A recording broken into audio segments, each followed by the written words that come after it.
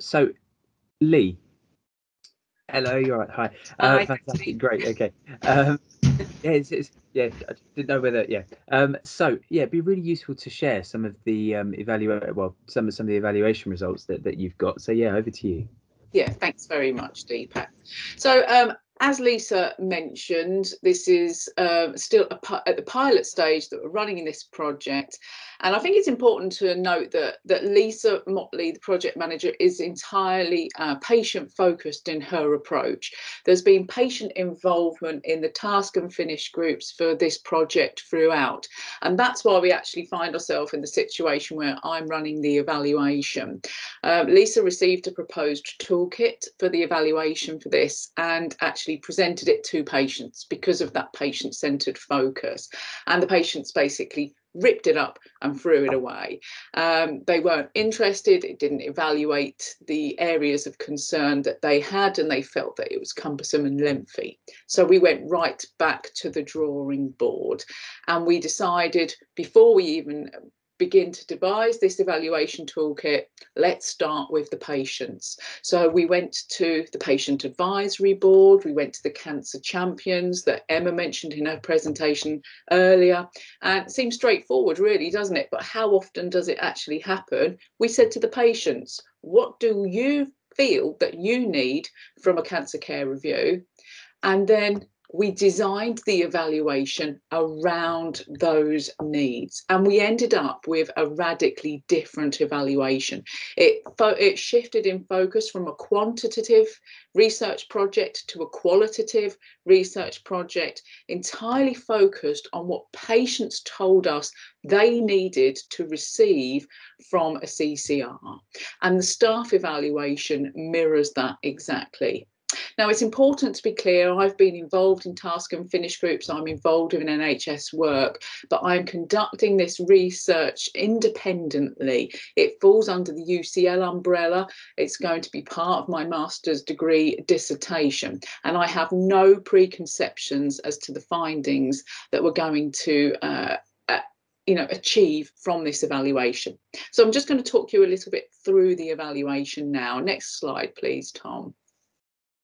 So obviously, as you're aware, this is a new research project for us. Not the first time this format's been used, but new for us. So we are running this evaluation of the pilot rollout, and it really will contribute to our understanding of this new patient care innovation. And it is going to provide evidential support behind the further implementation of virtual care groups. If the research is not carried out, there is a risk that we will carry on implementing a procedure that is either not beneficial or even potentially harmful to patients. So it's important that we understand, get a full patient evaluation of this project. And the aim of this research is to evaluate the patient and the staff experiences of this new virtual group consultation format.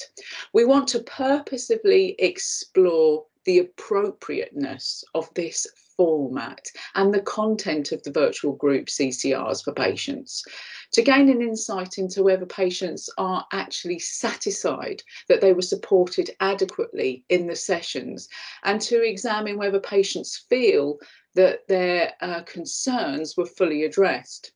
And similarly, the staff research evaluation aims to explore whether staff feel that the CCR format lends itself to meeting patient needs. So the focus is not on interpreting what staff make of the experience for themselves, but to gain an insight into how effectively they believe the format supports the patient's needs and enables them to support the patient.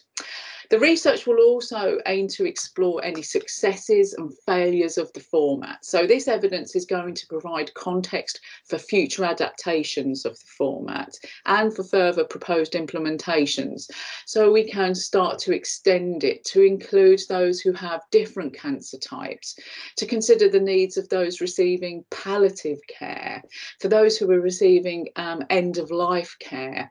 And one of the areas that we're interested in, that Emma alluded alluded to earlier in her presentation was teenagers and the lack of support there. So we'd like to also investigate how effective this can be for other age groups, namely teenagers who have a very strong online presence in the course of their normal everyday life. Next slide, please. So the research questions that we have devised are around 3 key areas. The first question is the people who are directly involved in these cancer care reviews. So we are thinking about how this new format has met their needs. What is their perception of the new format review? The second is around the wider issue of, are we achieving through this new format exactly what cancer care reviews are there to provide, which is providing people with support to live well with and beyond cancer? And then we have a wider research question still, which is how this can then be beneficial for wider populations receiving cancer care this way, through this virtual format of cancer care review. So how it's pertinent right now, but how we can extrapolate this out. Next slide, please, Tom. So the approaches that we are going to take are, we are recognising now that there is a qualitative focus to this research. We want to explore the subjective experiences of participants, to recognise that there may be a wide variety of perceptions towards this newly formatted review. We need to understand in depth the human experience for each participant. So it's based on the interactions that will have taken place within their own CCR session. And due to the very fluid and collaborative nature of the sessions, no 2 sessions will be the same. They will be shaped by the participants, the facilitators, and the individual and shared experiences. So the aim is to really reflect upon these experiences and critically appraise them. So it's our knowledge of the participants' experiences, it's the insights and views that we gain that will develop as we conduct the evaluation research, and this knowledge will then be used to shape future adaptations of the format. We really want to focus on understanding multiple truths in depth, to understand the meaning of events for participants, to discover what the essence of the experience was for them, what worked, what didn't, and how we can adapt this for wider groups. And as Lisa's mentioned, this is therefore, a strong attempt at co-production. Patients have been involved in much earlier stages around the design of this evaluation, and it is an entirely patient-focused evaluation. We have engaged patients, we will be using straightforward language, we will be providing feedback to patients and participants around the evaluation findings that we get. Next slide, please, Tom. So it's very purposive research that we are doing at the moment of patients with a cancer diagnosis of a specific type, living in a specific geographic region underneath your PCN. And we will be reaching out both to staff and to patients, and staff will be reaching out to clinical and administrative staff, because we believe that actually both are a key element of the provision to ensure that it is seamless for patients. The sample sizes will be small because we will be running in-depth interviews, but this will be taking place over a rolling period of around a year. So we will have a sizable number of participants in total, but we want to allow time for longer interviews to take place. And the interviews are going to be grouped by cancer types to make sure that we get representation from patients that have attended different cancer type CCRs, but they're also going to be grouped geographically to see what the experience is like under different PCNs. And as I said, this is a qualitative shift. These will be one-to-one interviews with the researcher, and that is to allow optimum sensitivity. to give patients and staff agency and freedom to talk anonymously about how they feel. And this is potentially the first time some patients will have been really asked questions around their feelings and their emotions and their views, potentially throughout their treatment. We're going to be conducting telephone or online interviews. We're going to empower the patients to make that choice themselves so they can put themselves in a safe and secure environment where they feel most comfortable.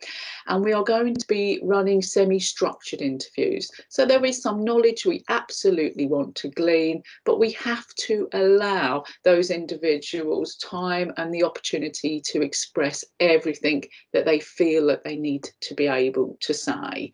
Interviews also allow us to overcome the logistical issues of trying to get a number of staff together at the same time, so we can approach you individually. Next slide, please. And really, the interviews are to overcome issues and ethical considerations. Obviously, some of these participants, they are people who have had cancer, may potentially still have cancer, may still potentially be, well into a care plan for their cancer. And so these discussions can be a source of potential anxiety or discomfort or embarrassment. So we are aiming for maximum sensitivity in the way that we conduct these interviews, and fully supported, signposted, so participants know where they can head back if they become distressed from the interview, where we can signpost them to additional support.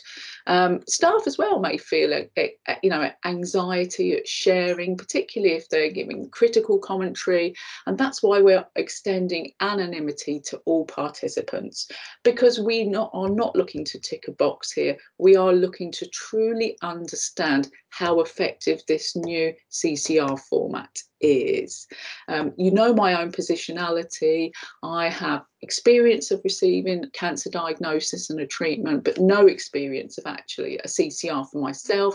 I will be making that clear to participants as well, because it is generally believed within research that an insider status allows a quicker connection with participants, and people feel more comfortable to open up quite quickly then about their own experiences. So overall, this is, as I say, going to form my master's degree work, but we are really aiming to understand how effective that this CCR format is, and we are entirely independent and neutral in terms of how we interpret that data. Thank you very much.